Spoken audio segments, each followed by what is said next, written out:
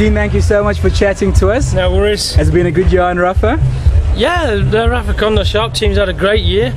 Starting off here in South Africa with the Tour of South Africa, Christian House winning.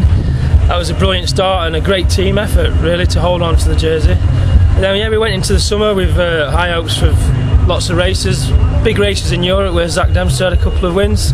And we won quite a lot of criteriums.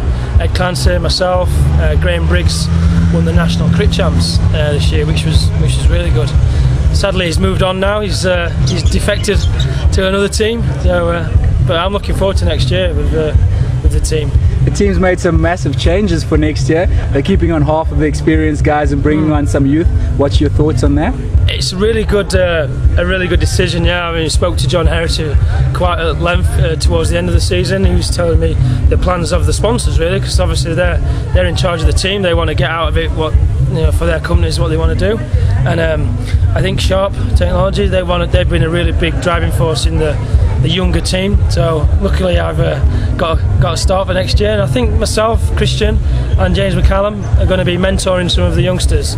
So I'm not sure of all of the ages, but I know there's two 18, 19 year olds, so that's half my age, so I'm going to be the old man of the team. But I'm looking forward to it, to doing mentoring and passing on some cycling experiences now, and maybe a little bit of coaching and things like that. So I mean, you mentioned John Herity to anyone and you can't find a bad word about him. Do you think he's going to be really good with his experience in just helping the younger guys along as well, coming through the ranks? Yeah, definitely. Yeah, I mean, one of the reasons why I've stayed with this team for so long, this is going to be my 6th or 7th year with the team, within the original 2007 setup. So, and then John came in 2008. One of the main reasons to stay is because John is so good at what he does, and he looks after his riders in the good times and the bad times. You know, some of us have had crashes and stuff like that, and he looks after you really well. So he'll take care of the youngsters.